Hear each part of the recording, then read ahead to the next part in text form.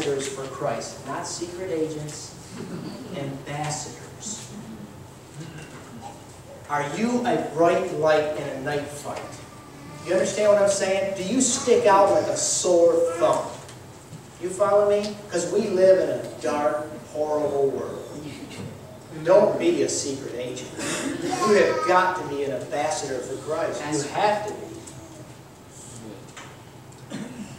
As though God did beseech you by us, we pray you in Christ's stead, be ye reconciled to God.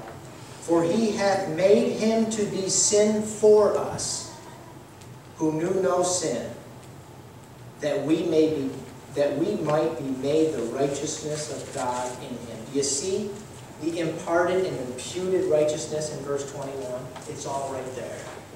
Jesus Christ, the way, the truth, and the life. If you keep your eye upon him, you cannot fail. But your eye has got to be upon him. Because this world is so filled with so many shiny things to take your attention and draw you down the path that you don't belong. And it can happen so quickly, you don't even realize it. Brothers and sisters, this is a serious matter. I mean, this is serious. I mean, look at that vine picture and stop and think about it. Really. It ought to put a healthy fear into you. Really. Our closing song is for 290.